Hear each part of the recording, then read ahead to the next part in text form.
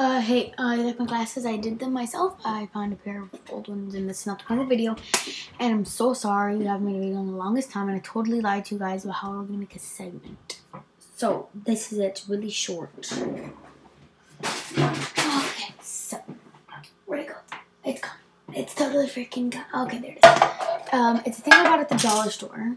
It's called like Smart Cap or something like that. I don't know, but it's really cool and I use it all the time. And all it does is the popkin. I don't know, it goes on because this one's bent, but it would normally go on. I would have to press really, really hard. So it'll be like, I don't know. I don't want to do it on because then it's going to take long to take it off and it's probably going to break. Because of, not the thing break, but the popkin break. And I don't want it to because it's going to go everywhere.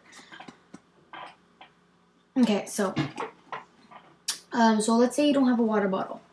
Put the Sprite in your cooler, close whatever.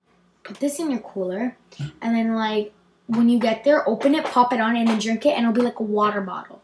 It's so smart, and it's hilarious how it took that long to invent something like this. I use it all the time because, here, I'm gonna just might as well show you guys.